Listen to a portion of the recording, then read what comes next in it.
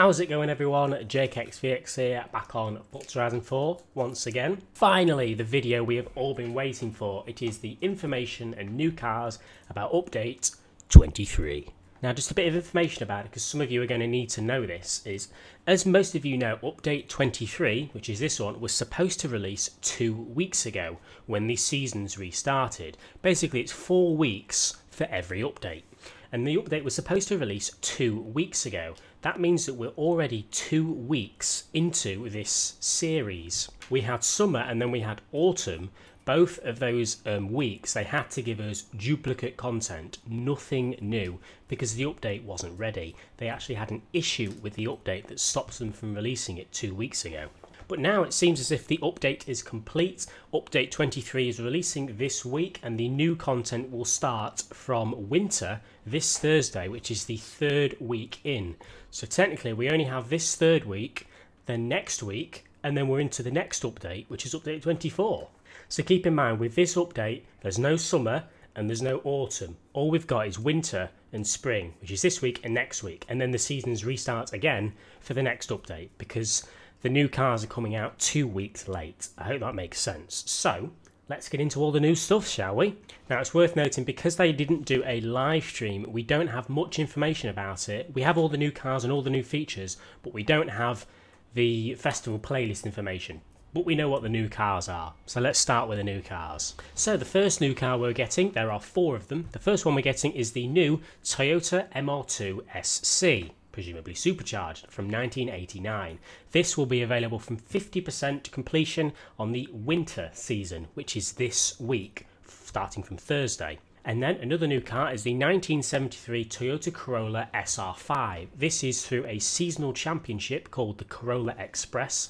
We don't know if this championship is in winter or spring, presumably winter, so that will also be available this Thursday as well, hopefully. The third new car is the Toyota MR2 GT, another variant of the MR2 from 1995. This is available through a seasonal championship called Track Toyotas in spring, which is next week, the final season for this update.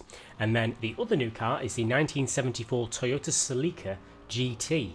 This is available through 50% on spring, which is next week. So it seems like we're getting an MR2 and a Corolla this week, and then an MR2 and a Celica next week. All 4 are different new variant Toyotas. Now that's quite weird, because if you remember the Torben Tuesday, there were 6 clues. 5 of them were anagrams of Toyotas, so we were expecting 5 Toyotas, but we've only gotten 4. Don't know where that 5th one's gone, but at least we've got 4 of them. And then the 6th clue, which was 7-200. Lots of people were getting some really mental cars with this, but it turns out that this clue wasn't hinting towards a car. It was hinting towards new achievements. That is the other new thing coming in this update. We have 7 new achievements worth 200 gamer score. 7-200. So that's what the 6th clue meant, 7-200. 7 new achievements worth 200 gamer score. Now there's another new thing they've added, which is sort of a feature sort of thing. I'm gonna basically read it out now what it is. In the month of June, players will get the chance to play, earn and donate with Forza Horizon 4, Forza Motorsport 7 and Forza Street. Beginning June the 1st, so a couple of weeks ago, visit the Xbox One Rewards app to activate your Forza bonus punch card.